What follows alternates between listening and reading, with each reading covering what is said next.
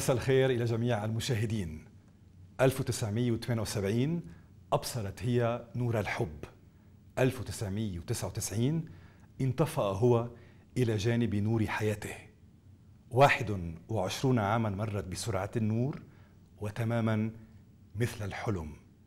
21 عاما تربعت بكامل بهائها ملكة على قلب ملك توجها بحبه، فخفقت بحبها قلوب الأردنيين والشعب العربي والمجتمع الدولي على حد سواء.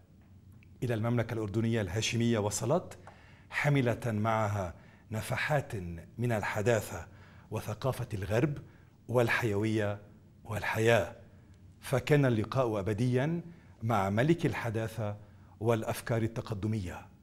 ومن الأردن انطلقت كحمامة سلام تزرع إيمانها وعملها في كل مكان، وعين مليكها ترعاها كما يحمي الرمش العين، بعينيها الزرقاوتين كسماء الأردن الصافية، وبتسريحتها المموجة بوهج الشمس، وابتسامتها الدافئة كمشاعر القلب تشرق علينا ملكة من نور لا يخبو.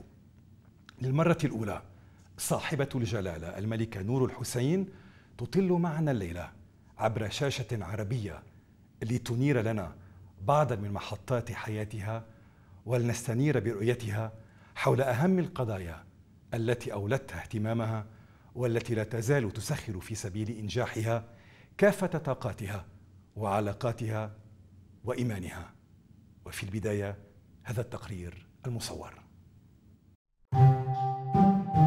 أشعت كنور صباحي في واشنطن الولايات المتحدة الأمريكية في 23 أغسطس من العام 1951 إليزابيث الحلبي، إنها أول فرحة نجيب الحلبي ودوريس كاركويست، الأم السويدية الأصل والأب الطيار الأمريكي من أصل سوري، المولود عام 1915 في تكساس. برع في كل شيء عمل فيه. بعد نظره وثقته بنفسه جعلته يتبوأ أهم المراكز في مجال الملاحة الجوية. ساعد على الإعداد لتشكيل حلف الناتو في عهد ترومان، ثم أصبح نائب مساعد وزير الدفاع لشؤون الأمن الدولي في عهد الرئيس أيزنهاور. في العام 1960 تولى منصب المدير المسؤول لإدارة الطيران الفيدرالي، ليصبح بذلك خبير الشؤون الملاحية في إدارة الرئيس كينيدي، ثم رئيس مجلس إدارة شركة بان أمريكان. في كنف هذا الأب عاشت ليزا الحلبي طفولة سعيدة وسط شقيقيها كريستيان وأليكسا، وأصبحت المراهقة البرجوازية المترفة التي تضج بالحياة والأحلام ورحلات التزلج إلى سويسرا والنمسا والمدارس الخاصة النخبوية. اكتسبت العلم والذكاء اللذين تسلحت بهما عام 74 عندما حازت شهادة في فن العمارة وتخطيط المدن من جامعة برينستون، فطارت فاردة جناحيها لتحقق طموحاتها المهنية بين الولايات المتحدة وأستراليا، ثم نحو الشرق الأوسط إلى إيران والأردن أرض الأجداد. قدرها قرأه لها عراف في فنجان قهوتها المقلوب في طهران، فأعلن لها أنها ستتزوج من رجل أرستقراطي من بلاد الجدود. لقاؤها الأول بالملك حسين بن طلال تم بالصدفة على أرض مطار عمان. يومها كانت ليزا تزور والدها الموجود في الأردن بهدف وضع أسس إنشاء جامعة طيران عربية. فجأة وصل الملك واقترب منها للتحية، فدفع نجيب الحلبي بالكاميرا بين يدي ابنته وقال لها: التقطي لي صورة مع الملك. لم تتصور ليزا الحلبي أن تلك الصورة ستقلب حياتها رأساً على عقب، وستغير صورتها جذرياً، وستضعها داخل إطار ذهبي كتاج مرصع على رأس ابنة 27 ربيعاً. هكذا هو الحب دائماً، لا يعترف بالحواجز والعراقيل والمسافات والاختلافات والعمر والدين. هكذا هو انتصار الحب الذي تحول عصاً سحرياً شقلب حياتها في 15 يونيو 78 وحولها من امرأة عادية إلى ملكة متوجة على عرش المملكة الأردنية الهاشمية وعلى قلب الملك الحسين بن طلال. ولأنها أشرقت في حياته وحياة أولاده من زيجاته الثلاث السابقة، فملأتها بهجة وحياة وحداثة ونوراً، أصبحت ليزا الحلبي نوره، نور الحسين. لقد أصبحت أم أولاده الأمراء حمزة وهاشم وإيمان ورايا، وشريكته في اعتماد سياسة الاعتدال والحداثة والانفتاح، ورفيقة دربه الطويل نحو تحقيق السلام في الشرق الأوسط، ونصفه الآخر المكمل له في الأنشطة الخيرية والاجتماعية والإنمائية والاقتصادية والثقافية، والسفيرة غير الرسمية للأردن في العالم. في 7 فبراير عام 1999 انطفأت شعلة الحياة في عيني الملك حسين بعد صراع مع مرض السرطان.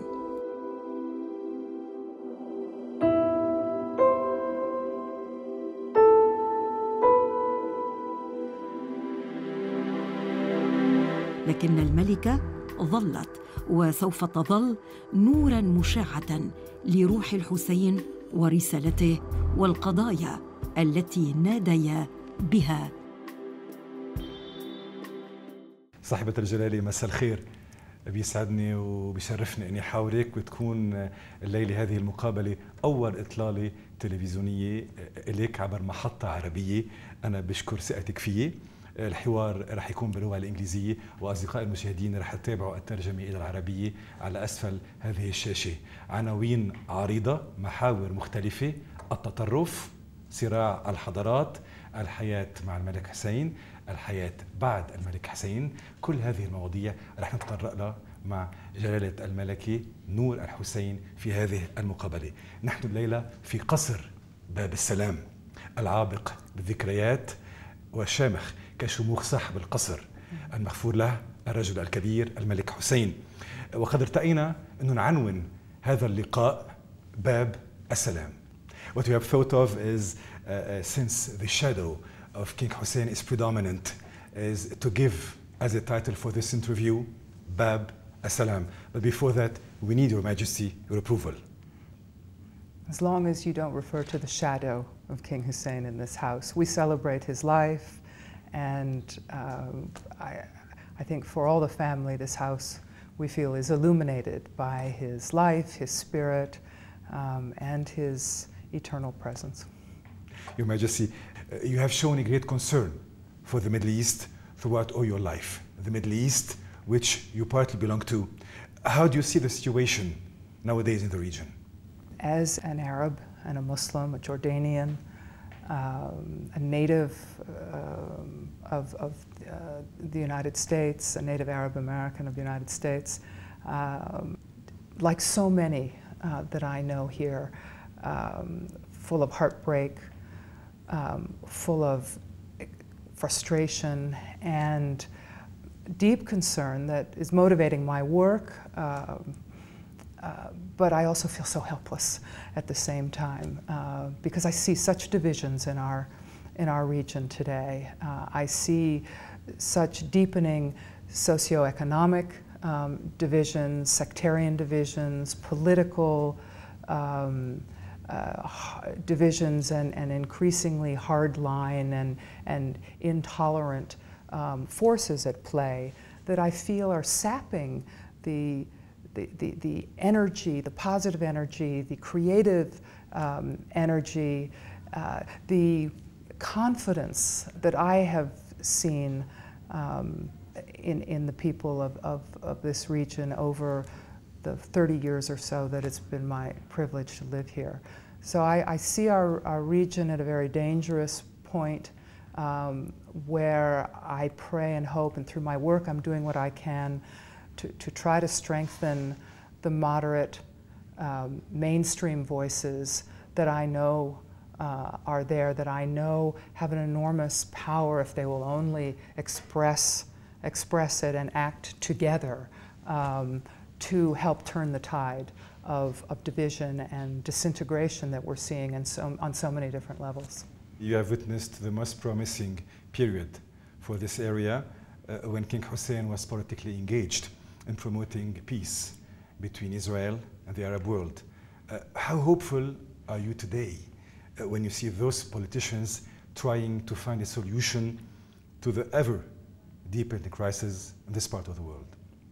Well, I think politicians of goodwill who are trying sincerely to find solutions, and you've mentioned one challenge that we face, an underlying challenge for our region now for so many decades, compounded by new challenges exist in the region that have only further, I think, complicated a resolution of the Arab-Israeli conflict and added to the suffering of so many others in the region.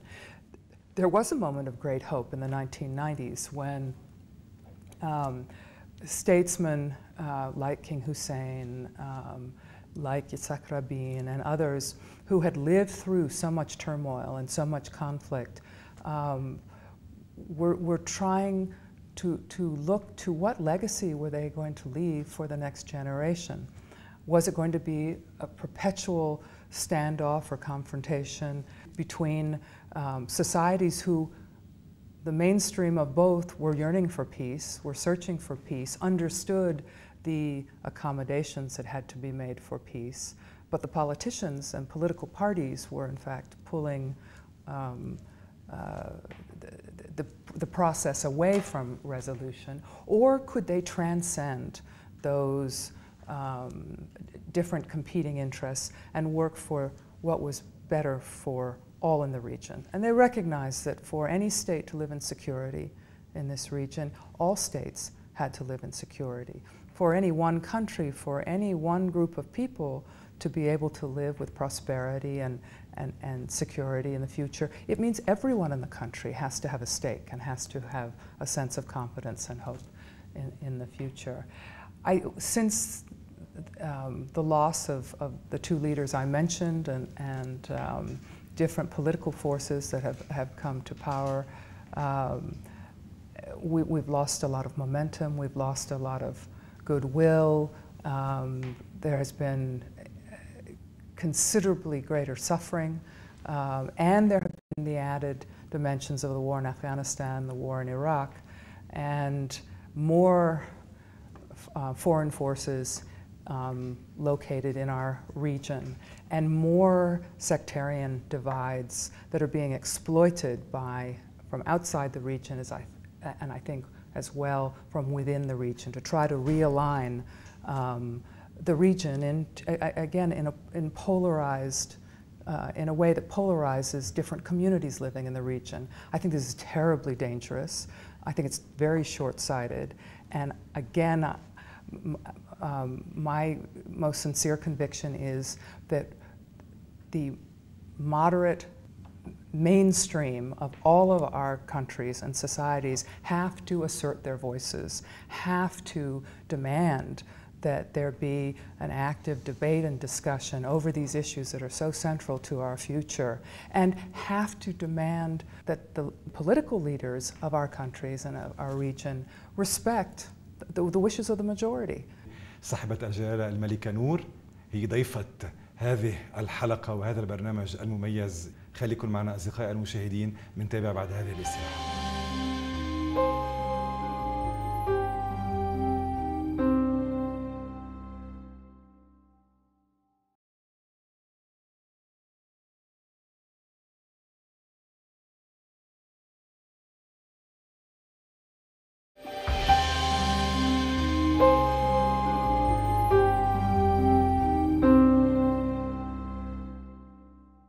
I think she did the right thing, which is to take a few years, and she kept a low profile and let herself grow into the responsibilities and the opportunities of being queen, understanding, I think, very clearly, as she did from the very beginning, that she was the wife of King Hussein. I mean, they fell in love, they got married. She was not elected Queen of Jordan. She was the wife of King Hussein. There was an agreement between them to become husband and wife. It was a personal relationship that brought with it a certain public persona. They took advantage of the global attention that was put on them, and certainly her especially, to exploit that in a positive way. If you have media attention, if you can sit with heads of state, if you can, go to international big conferences and conventions, if you can raise money for good causes, if you can act as a catalyst to bring people together to do things that you think are useful, that's, I think, how she and the king, to a lesser extent, the combination was something rather fascinating for the media. الحقيقة أنا كنت سفير في واشنطن في مرحلة حاسمة من تاريخ الأردن، خاصة في الأيام الأخيرة أيضا من حياة جلالة الملك الحسين، وأيضا كنت موجود في واشنطن خلال فترة عصيبة من تاريخ الأردن، خاصة في أبان أزمة الخليج، وكان لجلالة الملكة نور دور كبير في تقريب وجهات النظر والتخاطب مع الشعب الأمريكي بلغة يفهمها وإفهامهم الموقف الأردني والموقف العربي من كافة هذه القضايا. صحيح أن لجلالة الملك نور ليس لها دور سياسي في الأردن، ولكن كان لها دور إعلامي ثقافي واضح وكبير في تلك المرحلة. لما كنا بأمريكا كانت الملكة نور تزور الولايات المتحدة، تزور منظمات الأمم المتحدة، كان في مجال نلتقي. كنت عم بشتغل على عدد كبير من المشاريع اللي لها علاقة بالدول العربية، ويمكن من أهم المشاريع اللي اشتغلت عليها تقرير اسمه تقرير التنمية الإنسانية العربية. بقدر أقول لك إنه الملكة نور كانت من أهم الناس اللي كنت أشعر إنه حواراتي معها وآرائها حول هذه التقارير كانت منيرة عميقة وذات منفعة كبيرة بالنسبة إلي. يعني كنا مثلا مرات نعمل لقاءات بأمريكا للمثقفين، لمراكز البحث والفكر، مجموعات صغيرة 20-25 شخص، حتى نتناقش بالقضايا الأساسية المحورية، سواء كان الحريات، الحكم الصالح، موضوع المرأة، موضوع المعرفة. الكل بيستغرب إنه الملكة نور كانت تشارك في هذه اللقاءات، وكانت تشارك بجدية كشخص يتدخل في صلب الموضوع وتبدي آراء قيمة جدا. هاي سمحت لي أشوف جانب آخر من الملكة نور يمكن ما كنت أشوفه قبل، اللي هو العمق الفكري والاهتمام الكبير بقضايا المنطقة وقضايا العالم. نعود لمتابعة حوارنا الخاص والاستثنائي، واللي هو تحت عنوان باب السلام مع صاحبة الجلالة الملكة نور Al Hussein. Your Majesty, you said that Lebanon is, I wouldn't say your original country, but you have roots in Lebanon somehow. Not long time ago, Lebanon has commemorated the outbreak of the Israeli war against its territory in July 2006. What are the lessons to be learned from this costly tragedy, according to you? I was in the United States at the time and horrified and disgusted by what I saw actually taking place in terms of the human toll, in terms of the national toll in Lebanon, but also in terms of the broader repercussions and potential consequences for our larger region, but what I saw in the United States. And I was very vocal and outspoken during that period of time, very frustrated that very few voices were discussing what was taking place, that political leaders were avoiding the issue entirely.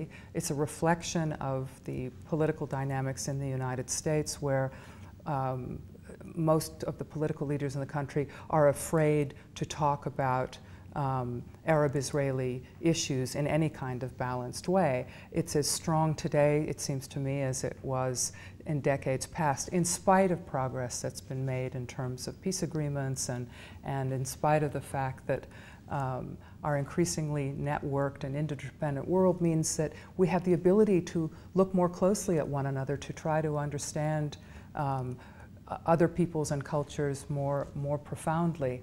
Nonetheless, there's just a resistance to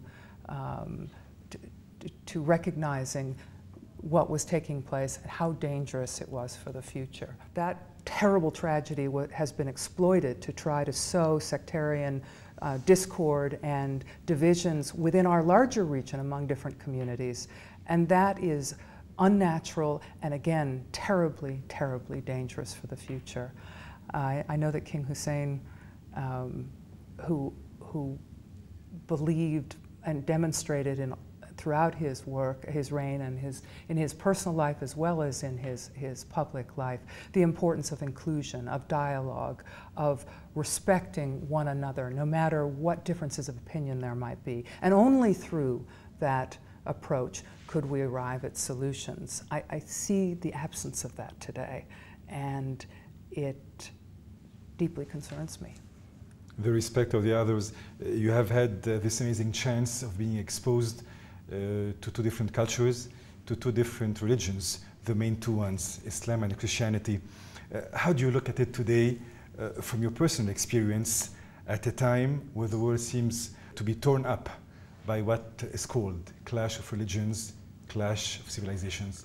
There is no clash of religions or of civilizations, but I do believe that there is a fundamental clash between intolerant ideological powers and the majority aspirations in all our societies to live in peace and security, to live according to fundamental values and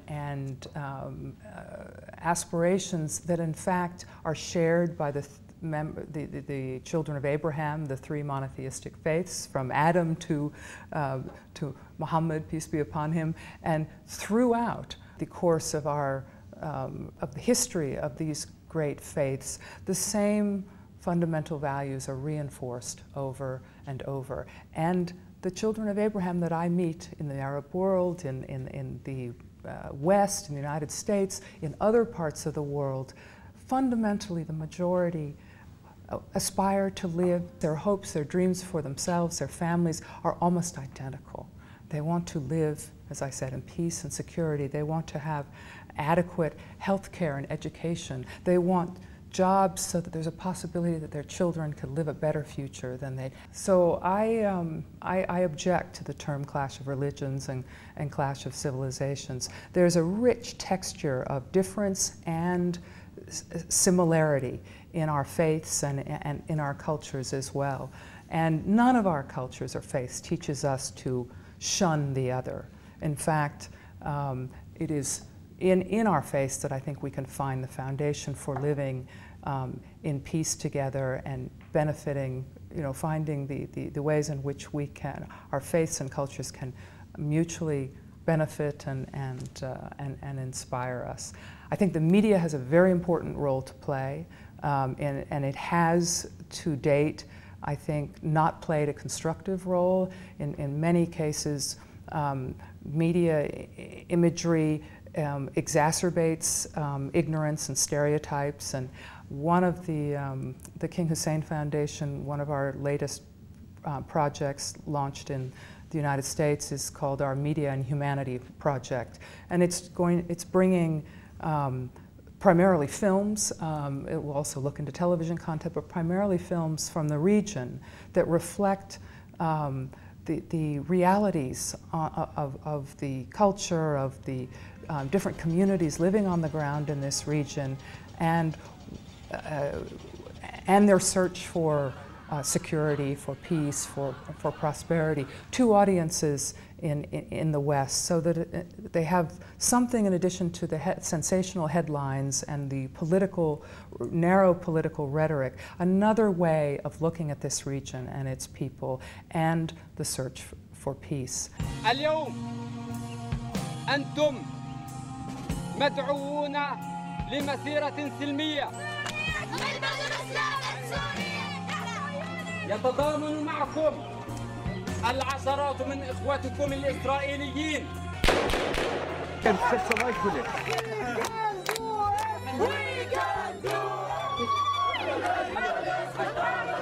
لمصلحة الشعب الفلسطيني إن نتخذ هذا الطريق. You say that all the religions are willing to live in peace, but at the same time, the extremism is rising. But you're talking about extremism that is ideological. That is, religion is not an ideology. Religion is a faith and a system. I don't know any religion that is an ideology that believes that it is the only belief system that anyone should have, or that requires that everyone has to believe only what that system teaches. In Islam, let there be no compulsion in religion. I mean, extremism needs to be defined away, I think, from our faiths and our religions. But the way it's interpreted in the West Yes. is a political Islam. How could you fill the gap between this political Islam and the West? Extremism is rising. What can we do? Well, it's how to tune it down? How do we deal with it within our own societies? Just as in the West, they have to deal with fundamentalists or extremists in their own faiths and in their own cultures. We have to, I think, first and foremost, before looking outside of our family, if you will, look at what we can do, what we must do when our religion is being exploited by political ideologues to accomplish political purposes rather than spiritual purposes. And so, you know, what people might describe as I mean, I make a distinction between extremism and fundamentalism, and I make a distinction between the many different shades of belief among Muslims, Christians, Jews, and others in the world. But when we're talking about a militant, extremist, political movement, that is not religion. That is, and throughout history, we have seen religion used as a justification for doing very, very irreligious acts. And today we have a responsibility. I come back to the moderate, mainstream center of our communities in the Arab and the Muslim world. We have a responsibility to discuss more openly and more freely, as was the tradition in the Muslim world from the beginning, our faith, and to assert our beliefs, and to clearly distinguish what we believe is acceptable and a true reflection of our faith and what is not. But there's a great deal of fear, a great deal of intimidation, and that Muslim discourse, which needs to take place and needs to reinforce and to provide a context in which Muslims feel free enough and strong enough and safe enough to speak out, is missing. And I think that is a responsibility that we have to begin with within our own societies to make that happen. وهي ترتدي العباءة المقصبة صاحبة الجلالة الملكة نور، هي ضيفة هذا البرنامج المميز يلي هو تحت عنوان باب السلام، ونحن أيضا بضيافتها في هذا القصر، قصر باب السلام. استراحة قصيرة ونعود من بعدها. خليكم معنا أصدقائي المشاهدين.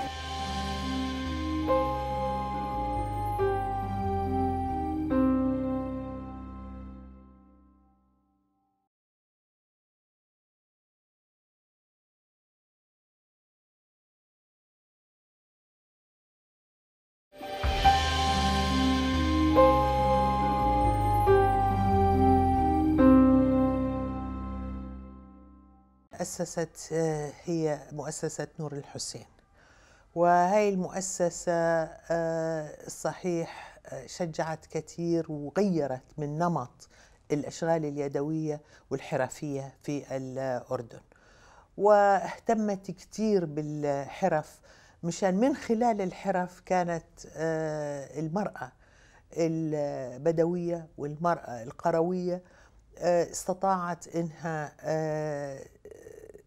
تنتج وتطور الحرفة اللي كانت متعودة تعملها على مدى سنين، وتأسس دخل إلها اللي تستطيع إنه تعتمد عليه في الحياة. وبعدين هي اهتمامها بالتنمية الاجتماعية كتنمية من أوائل بدايات مفهوم التنمية الاجتماعية كتنمية اجتماعية مش عمل خير فقط، كتنمية شاملة. بدأ مع مؤسسة نور الحسين اللي أسستها هي. والملكة نور كانت دائما عندما تشعر بأنه حدا عم يتألم تشعر بنفس الوقت كان لها دائما لمسة تلمس الواحد على كتفه، غمرة صغيرة. أي شخص مش بس أصدقائها، عندما كانت تزور مراكز في القرى أو في مراكز تنمية اجتماعية وتشوف حدا متألم أو حدا يجي يشتكي لها، دائما إلها غمرة لمسة اللي يشعر معها الإنسان كأنه هي أنا حاسة معك، أنا معك، أنا أشعر بشعورك.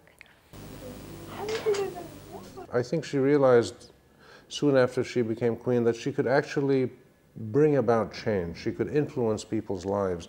She could initiate things. She could change certain ways of doing things. She could bring people together. She could inject new ideas. There was a whole new world in front of her, which was partly the responsibility of being the king's wife and being the queen, being a mother.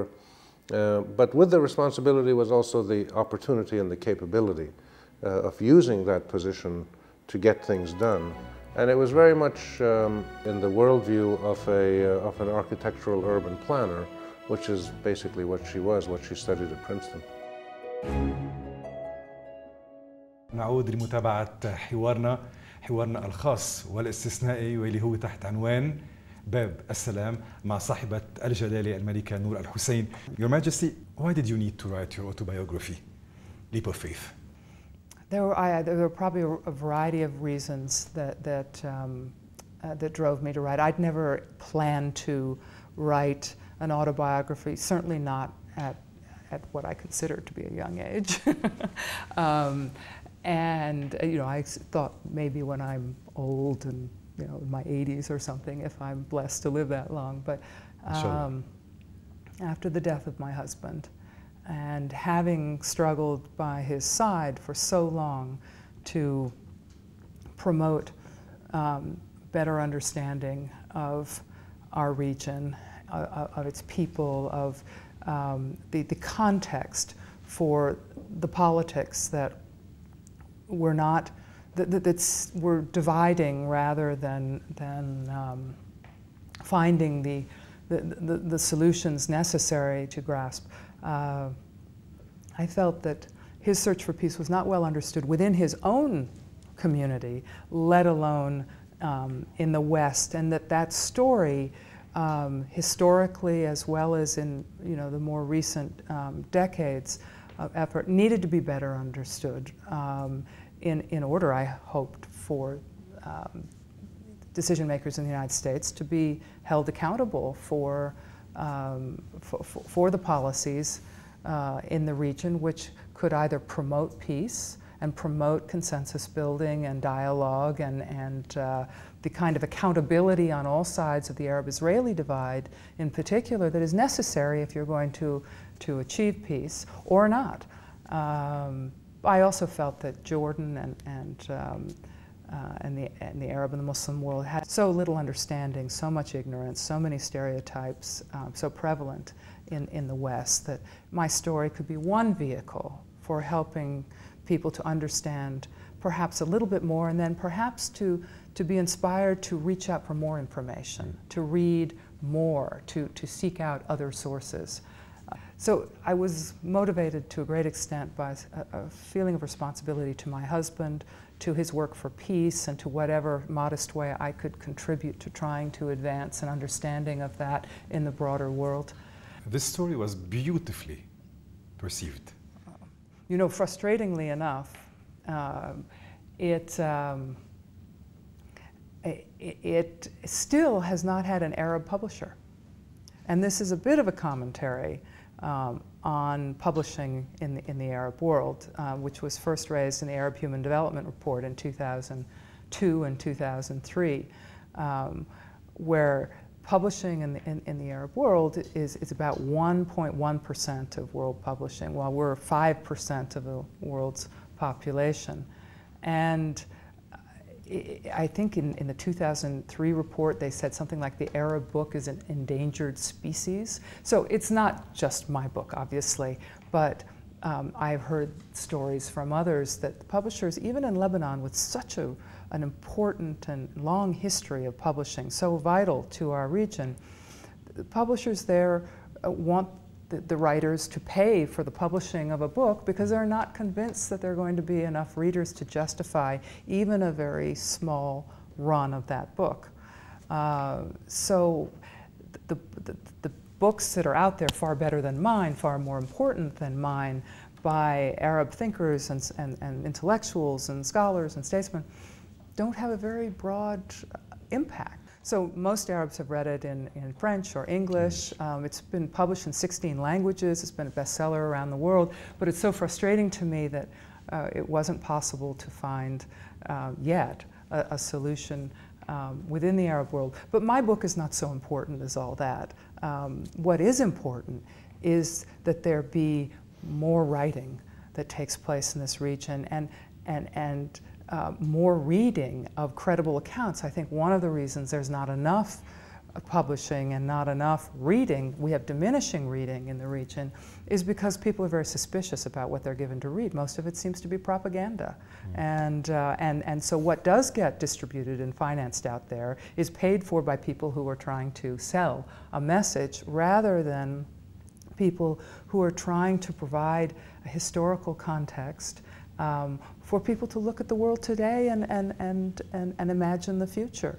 I tried to do that in my book. I tried to be as objective as I could about Arab-Israeli peacemaking, about our region, about many of the challenges and controversial issues that. So if I write again, I might try to delve into some of those a little bit more. But did you expect such big success?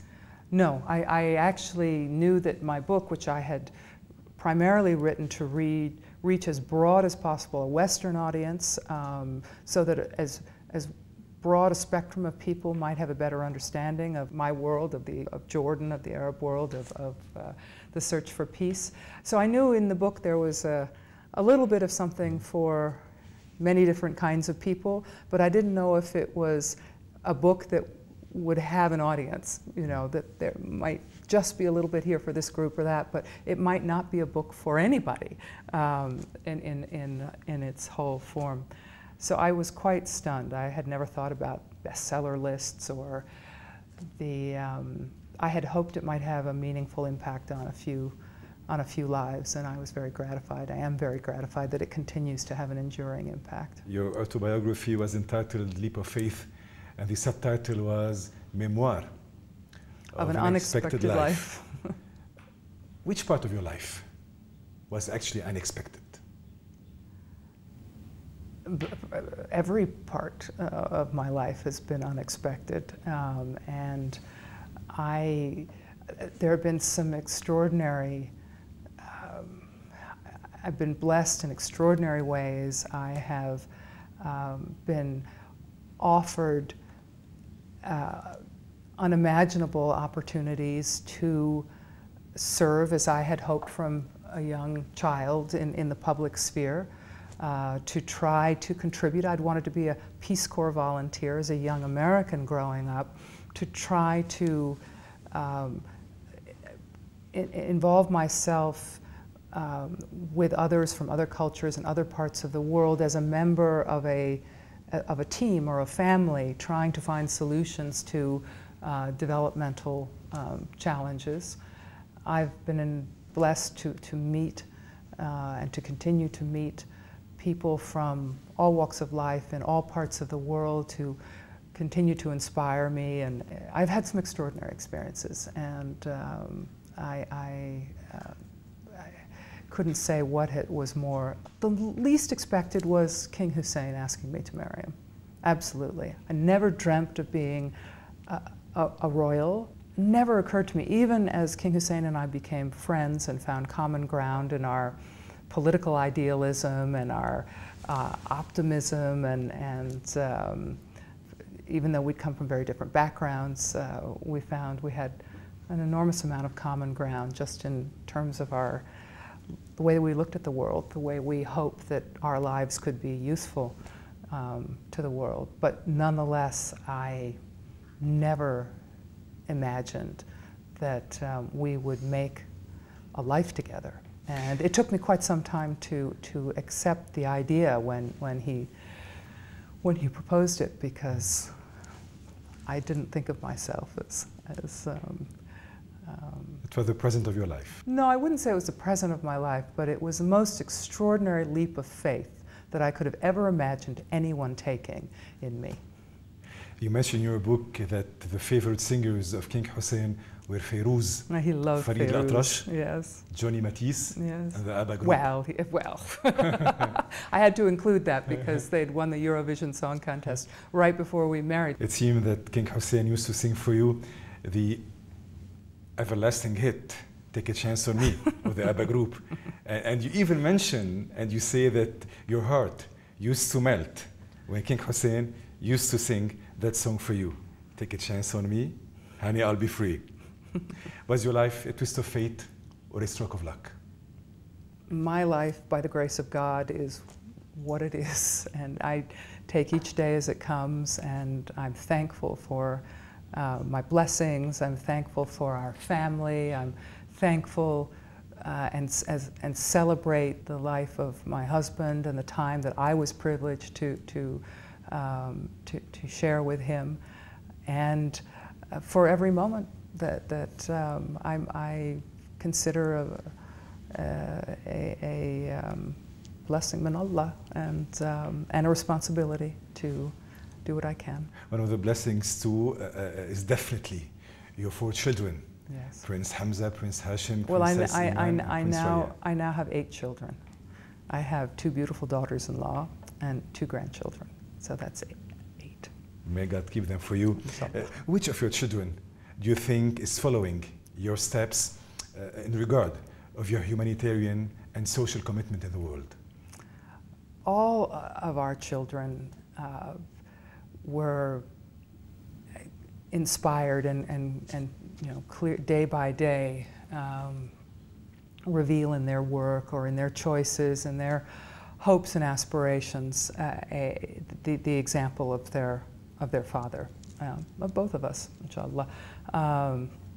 They all feel a weight of responsibility to contribute to Jordan, to its welfare, to their Arab and Muslim heritage, and they are all the direct descendants of the Prophet Muhammad, peace be upon him. This is a huge burden of responsibility that King Hussein felt very keenly at every moment of the life that we shared together. That was an inspiration, a motivation, you know, his conscience, it underlay everything that he did, whether on the personal or on the public level. And for our children, some have chosen to study and to focus on how they might be the best possible Muslims and how they might serve the Muslim the Muslim world at this time of great challenge and need. And others are focusing on trying to play the role of bridging different cultures. سحرت العقول كما القلوب بذكائها المتقد وبتفانيها في خدمة قضايا الإنسان أينما كان في هذا العالم. هي صاحبة الجلالة الملكة نور الحسين، ضيفة هذه الحلقة الاستثنائية. خليكم معنا أصدقائي المشاهدين، منتابع بعد هذه الاستراحة.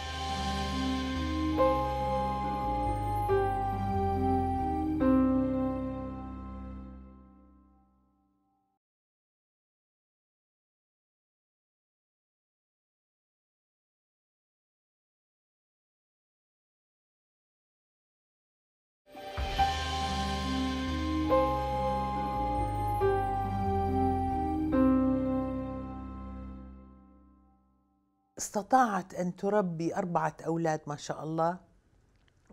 أولا تعلمهم، تكمل اللي علمهم إياه والدهم، وهو تعلقهم ببلدهم. يعني استطاعت إنها تنمي عندهم حب الوطن وحب الوطن العربي وحب الوطن الأردن، واللي كان زرعوا في أنفسهم الملك الراحل. كانت همة كتير أن تزرع القيم، وقيم التواضع والصدق فيهم. من أهم الأشياء التواضع والصدق والعمل، الجدية في العمل، أهمية العمل من أجل الغير. كانت تخبرهم أنه إذا كنتم أمراء فهذه مسؤولية كبيرة تجاه الآخرين، تجاه تنمية حياة الآخرين والمساهمة في تحسين حياة الآخرين.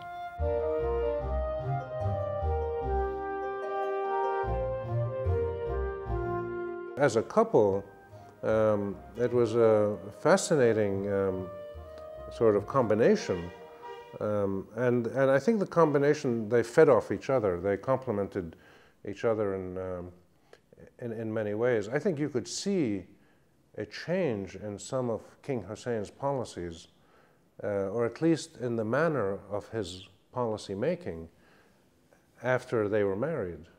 He became much more, I think, dynamic and even in some cases aggressive on some issues, for instance, the environment, or other issues like that, I think clearly there was an influence that was partly from their marriage. I don't think, that's my own guess. And her life obviously changed completely when she became, she became instantly a queen, a mother, a working mother, a Muslim, an Arab, wife of head of state. She suddenly had 4 or 5 dimensions of her life and character that were completely changed overnight, and including a household of children, some very young children as well. I have noticed that, I have seen them together, and I saw her as an essential partner. I saw them as she was a queen, very devoted to the king and to the causes they both espoused. The two were tied together in a very sort of constructive and respectful sort of way, and working together for a common cause, which also I'm sure brought strength to both of them. هم كثنائي غيروا صورة الأردن بالخارج، وإضافة إلى ذلك عززوا آمال الناس بالداخل. يعني صرنا نفتخر بأنفسنا كأردنيين، صرنا نشعر إنه في آفاق واسعة رحبة بنقدر ننطلق لها. في كثير من الأحيان عززوا نوع من القيم الجديدة، قيم لها علاقة باحترام الحقوق، تعزيز الحريات، نظرة جديدة للمرأة، كيفية التعامل مع الطفل، كيفية التعامل مع الخارج والعهود الدولية. فعشان هيك عم بقول أدخلوا الأردن بمرحلة جديدة، ومرحلة بناء دولة المؤسسات اللي هلأ عم تستكمل. نعود إلى هذا الحوار الخاص مع صاحبة الجلالة الملكة نور الحسين. When looking back to what the world considered as a fairy tale, your marriage to King Hussein, what was the most memorable moment the two of you had together? There were so many unforgettable moments, and there were moments of great joy, of great anguish, of great hope and expectation, of intense frustration and disappointment. And I'm speaking mostly here about the political world, but also as parents, and as citizens, we were very much like everyone in terms of our hopes and our dreams and our sometimes successes and sometimes failures at achieving what we'd hoped for. I suppose, like every parent, for me, one of the most, you can never forget the birth of your children. And so if I had to pick one moment, I would say that the births of our children were miraculous, extraordinary. Magic moments. Magic moments. You describe your love with King Hussein as an extraordinary kind of love. What made it so extraordinary? Did I really say that? Yeah. All love is extraordinary.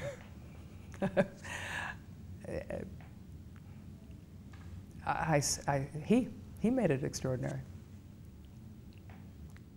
Your Majesty, having been brought up in the West, what challenges did you face in assimilating to the Arab world and its customs? Was it difficult? Was it hard?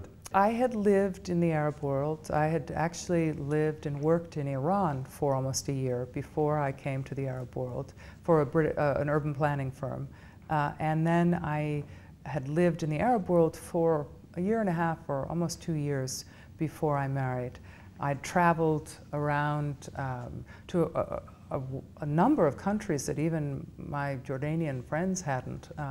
Iraq a few times for research, Lebanon, of course, Morocco, Egypt, Syria, into the Gulf as well. So I'd had an interesting composite of impressions of the region. And I had immediately felt at home in Jordan from, I think I describe in my book, from the moment my first flight in, just approaching the country from the air. And I'd found my first friends here and experiences very comfortable. My friends were well-educated, motivated young women, just like my friends at home. There was a rich historical and cultural context that was new and fresh, but also one that I think, because I felt a part of it, because of my family coming from this region, never felt alien. It only ever felt like a wonderful book to be read and revealed and to learn. So when I married, while there would have been a wide range of responses, I'm sure, on many people's part to King Hussein's new wife, the overwhelming feeling that I received was of being welcomed back into the Arab family.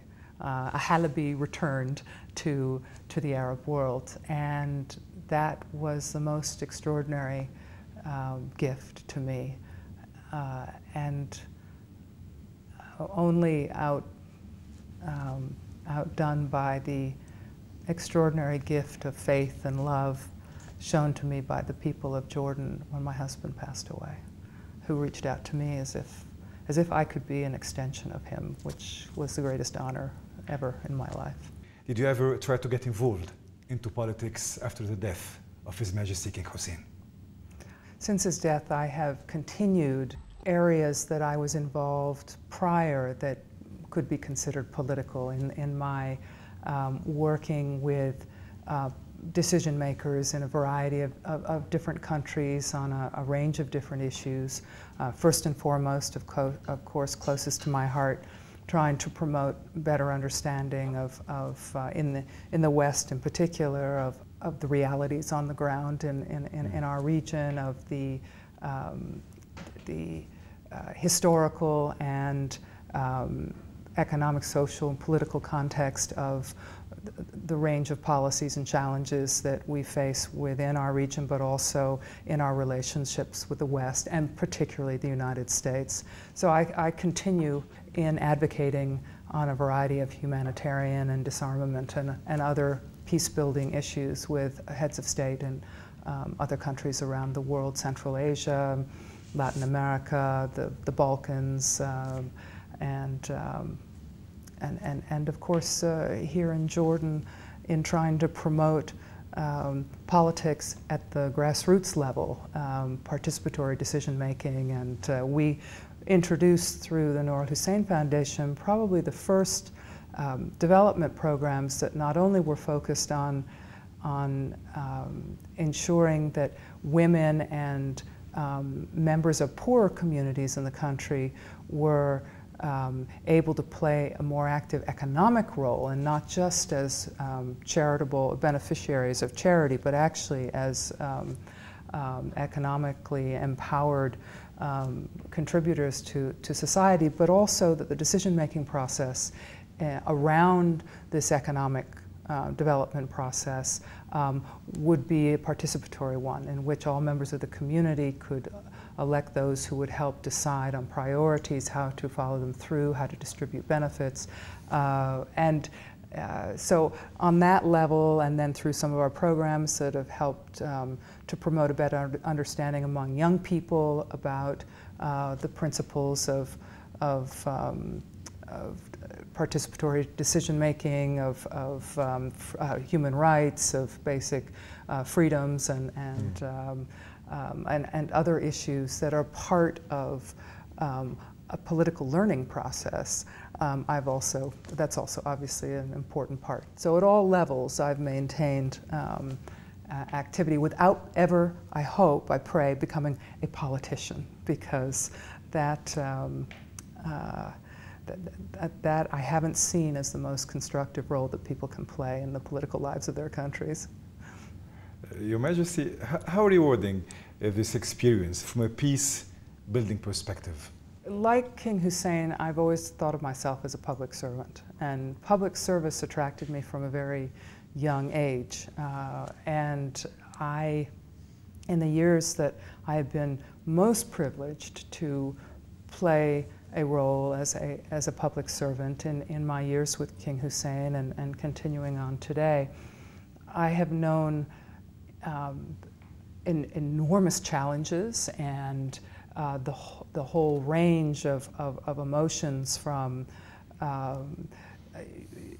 uncertainty about even how to begin, and then how to draw together people who could help develop a vision and a set of ideas that might enhance. So I found particularly rewarding, perhaps, where we could introduce a new idea and work hard at developing enough of a success of that idea that it would be imitated and replicated and become part of the development process in this country and also in other countries in the region, where we've seen people's lives dramatically shift from being dependent to being independent and active actors in their own lives, and being able to contribute to the national community as well, especially where women are concerned.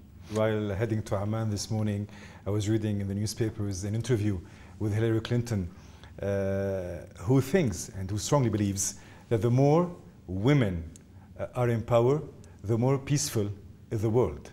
Do you agree with her? I believe that women have demonstrated, and we've seen this in a number of countries and cultures over actually a long span of history. Women bring special perspectives and approaches to development, to peace building, to conflict recovery. Women tend to be more inclusive. They tend to recognize that in looking after the best interests of their children and their families, because this is a fundamental need that I think most women do not lose, that that drive even within the political arena, though some women do.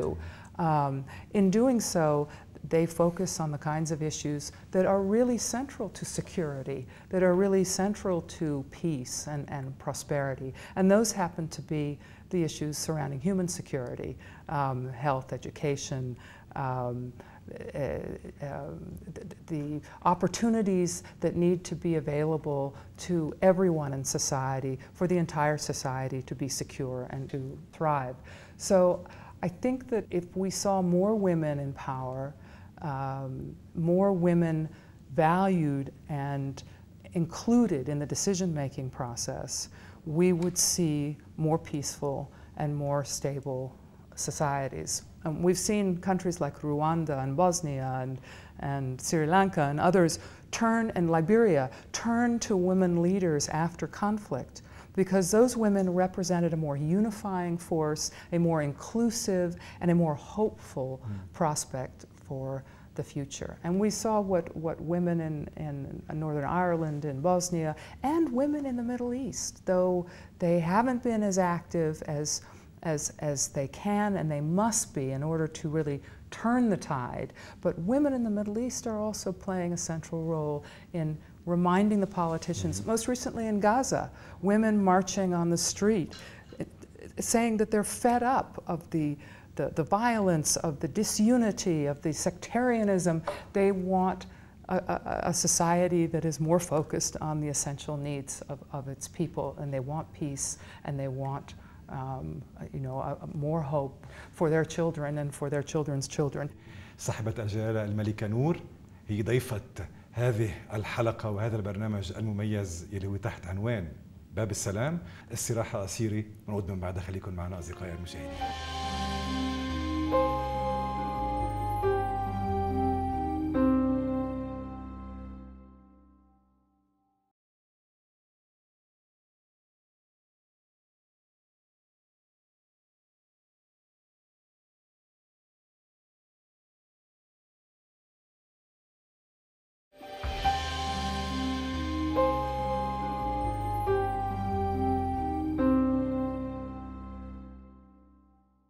I had followed his career and his statements and actions for a long time before I met him in New York.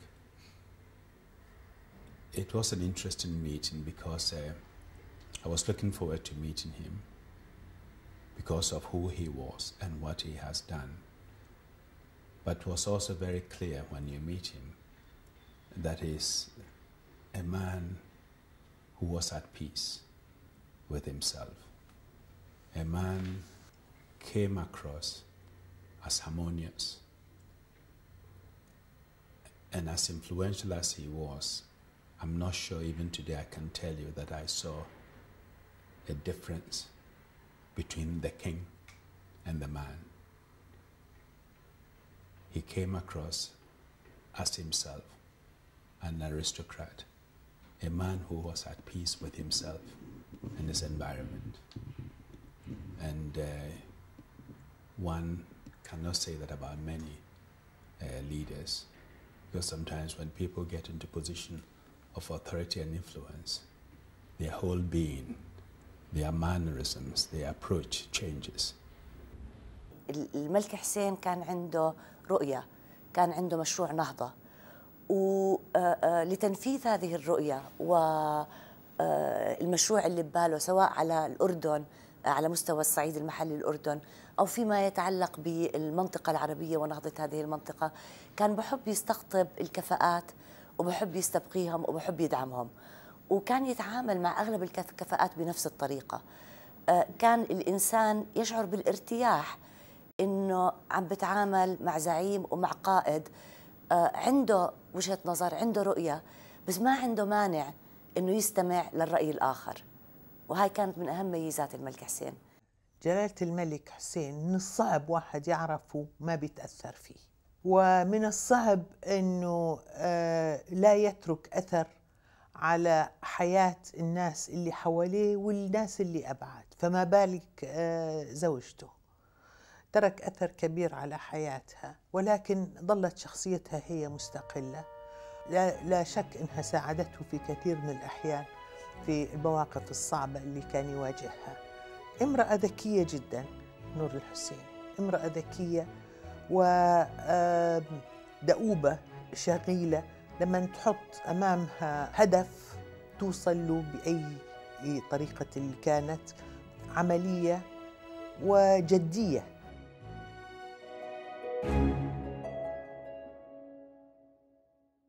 نعود لمتابعة حوارنا الخاص والاستثنائي، واللي هو تحت عنوان باب السلام مع صاحبة الجلالة الملكة نور الحسين. Your Majesty, it's very human and very ordinary that you went through some hardships in your life. How did you manage to cope? I have always tried to approach hardships and difficulties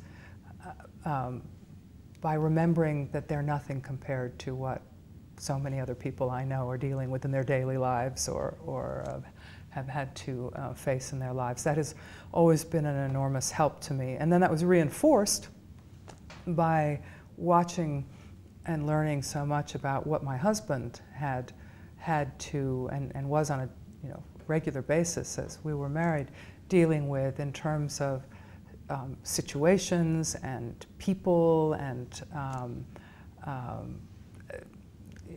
various aspects of his life and his work. And he never lost his humanity. He never lost his hope and his faith and his fellow man. He only was strengthened as a Muslim, as a man, as a parent, as a statesman by the hardships that he faced. He never allowed them to make him bitter. He never allowed them to look for the easy solution. He persevered with the most indomitable, unshakable faith in God and himself and his fellow man that I've ever seen. So that also was and continues to be an enormous support to me in difficult times. When did you first find out that King Hussein was ill? We found out in the summer of 1998, when after he had unsuccessfully tried to recover from some fevers, some intermittent fevers that he'd suffered from. We in a checkup at the Mayo Clinic, they diagnosed him with non-Hodgkin's lymphoma.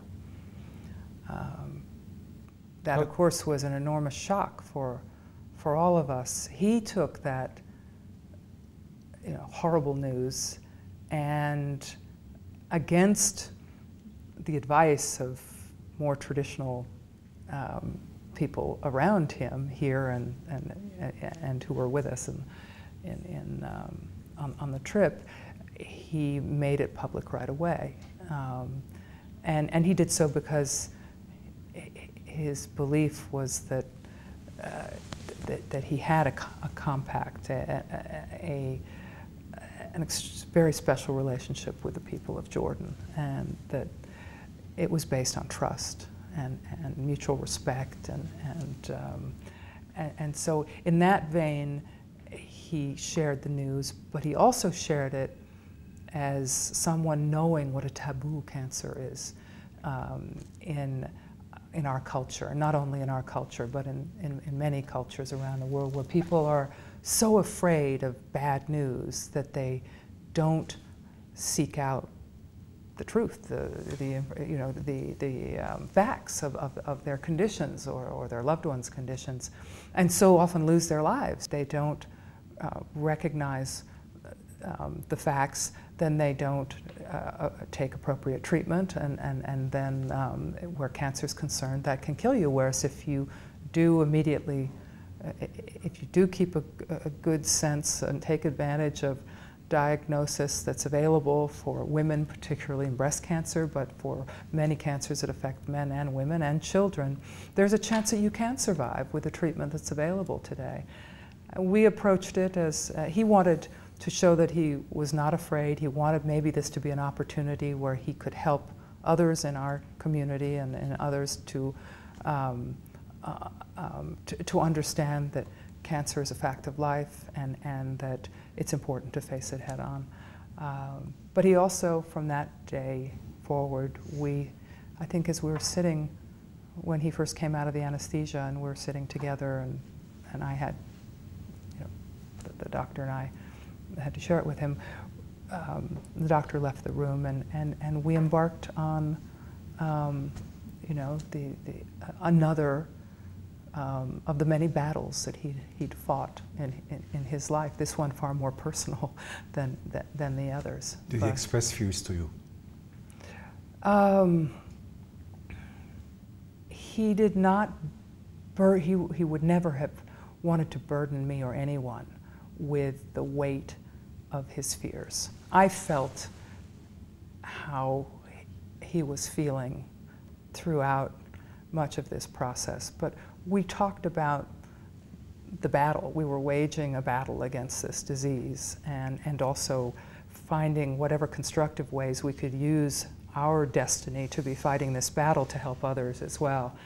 And we did not focus on the fears as much. We focused on how we could channel everything we had towards his healing and recovery. And how do you feel you handled the situation of his illness? All I can think of is all that I might have done better. And I think this is probably the case for so many people, especially those, left behind who often, don't give themselves the benefit of the doubt that because they can feel a sense of failure that they did not.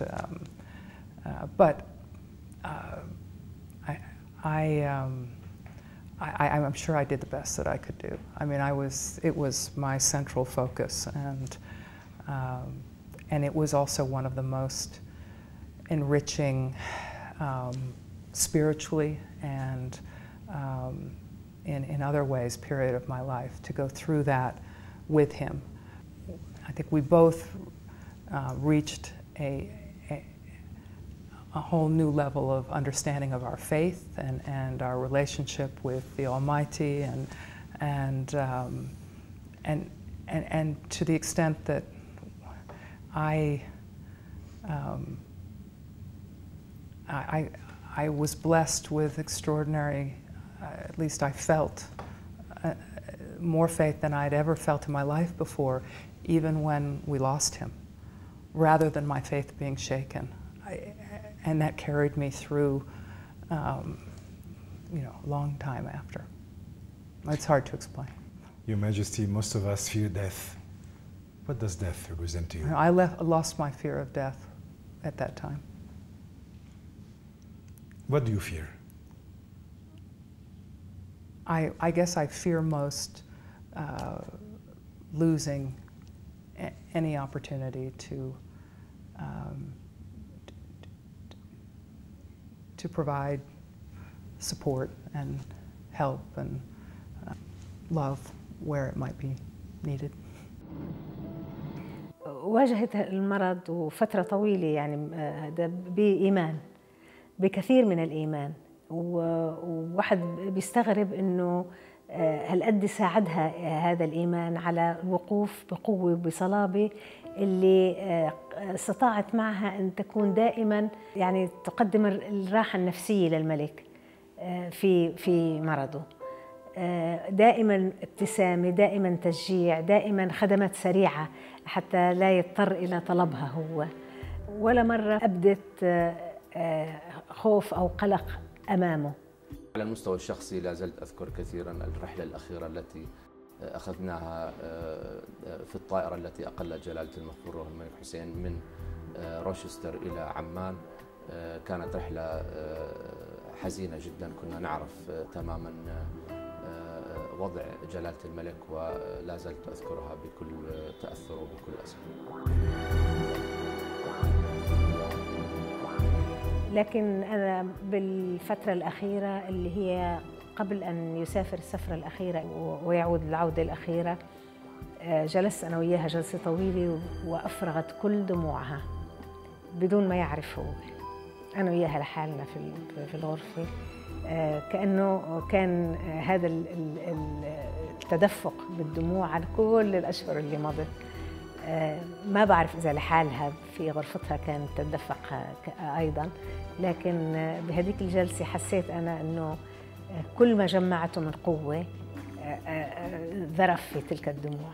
We don't appreciate the value of peace until we lose it. We don't appreciate the value of health until we lose it. But to have someone in that region in particular who constantly reminded us that peace is invaluable. We should aim for peace. We should aim for harmony and stability. It's a very, very important gift and a message we should all heed. My husband always said that the most important thing for him was to live with his conscience. And this is what I remind my children over and over again, and myself. The most important thing is to live with your conscience, and you know, inshallah, that conscience has been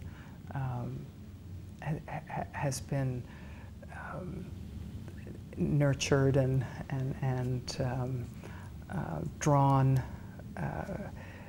Its inspiration from both our faiths and our religious and spiritual values, as well as our experiences with our fellow man. And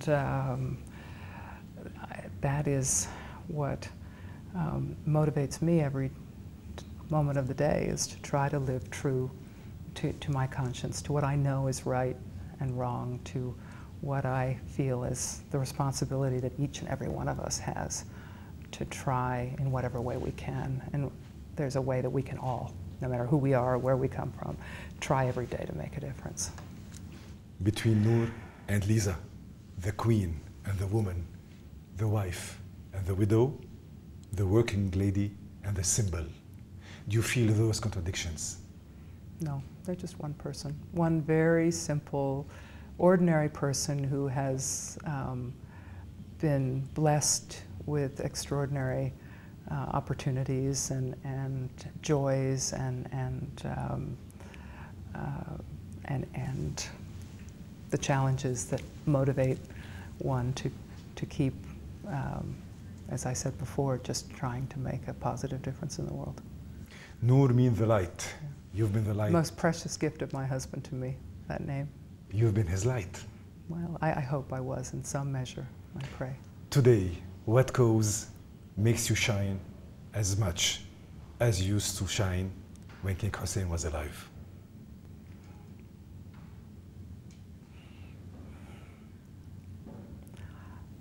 The joy and privilege of being alive, of